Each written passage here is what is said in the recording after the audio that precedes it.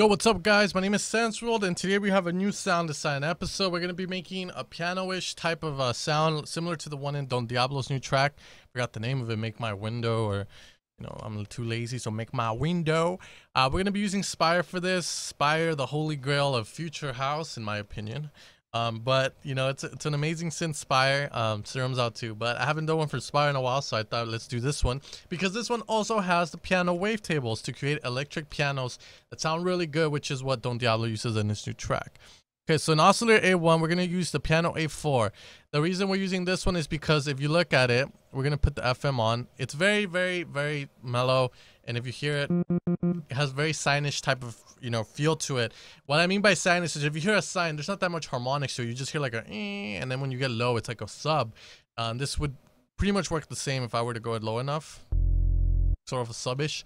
That's what I mean by that. Okay, so we're going to put a little bit of wave. Not that much. Now we're going to put control A all the way up because it's going to give us that raspy sound.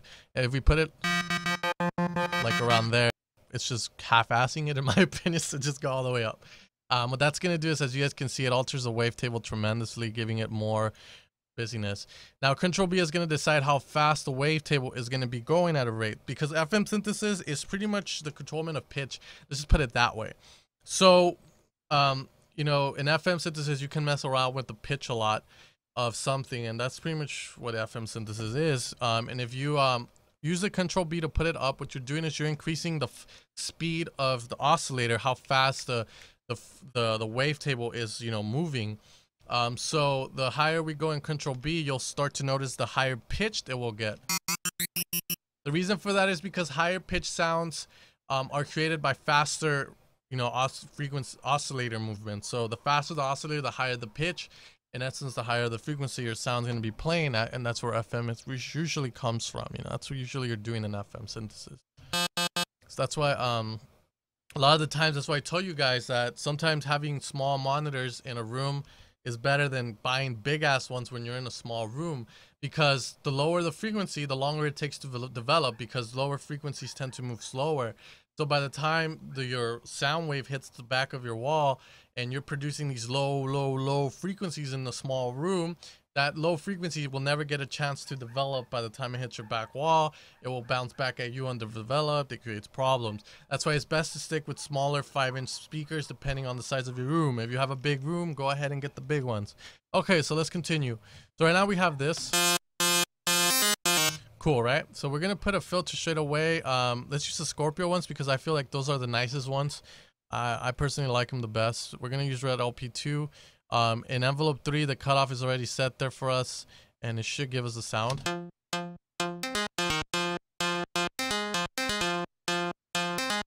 We're gonna widen it a bit,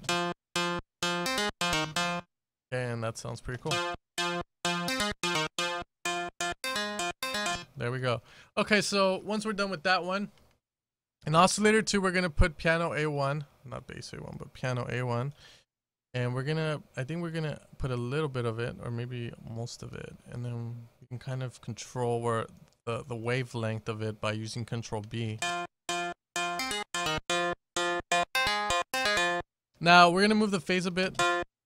What the phase does, it just decides the starting point of your wavetable, so just picture it as the starting point. And that's pretty much the phase of something. If you guys look in oscillators, if you guys look, we see this yellow orange line. That's where your wavetable is going to start.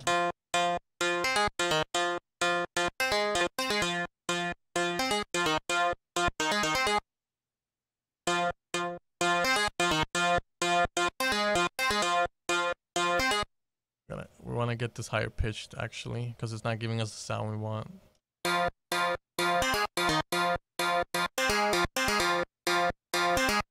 There we go. That's sounding way more like it. There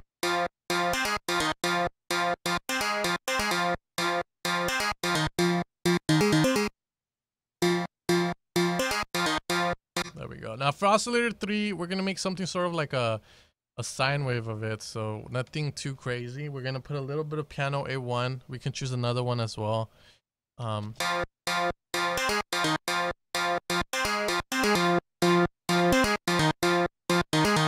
The goal with this one is just to layer something like underneath everything so that it doesn't sound so plain in the lower frequencies.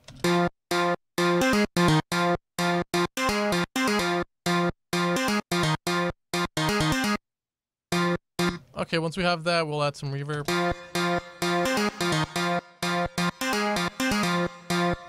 Okay. In envelope 2, we're gonna do the pitch trick that I do for almost all my sounds. It's just doing this, moving the pitch up a little bit to give it punchiness.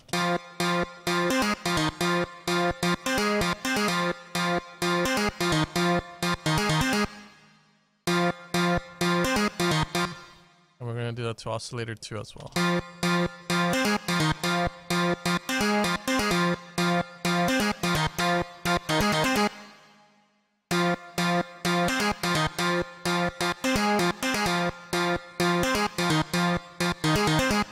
Cool. X comp to compress it. There you have it. Okay, and then an LFO one, we can put pitch 1, and we can also do a little bit of LFO to it at a fast rate to make it more raspy.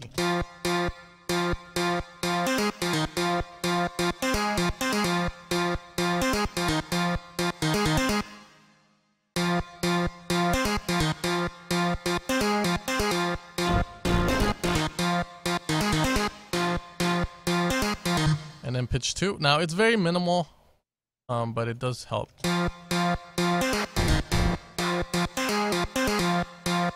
Once we have that, you guys can see we do have some parameters. We're not doing it to 3 because it's not that, you know, that strong. LFO is maybe a tad bit less.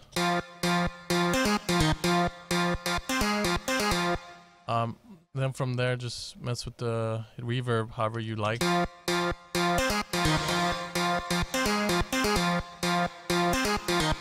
know, you guys can do that. And finally, after the X comp, you guys can put some EQ, a boost. Put the EQ on and just up the highs, which will bring up the higher end more, which is what you want. Other than that, that's how you make it. So if you guys want this preset, you guys can go download it off the evilsounds.com page. It will be under the name of Evolution. It will be under sound design episode something. The way you get to there is you go into the download section. You put your mouse over the downloads. It will drop down a menu that says SemWorld tutorial preset downloads. You guys can download it there for free. If you guys want to support me, you guys can always buy a sound bank. That's up to you guys, if you guys desire them. All right, guys, thanks for tuning in, and I'm gonna call this something funny, and I'll see you guys next time.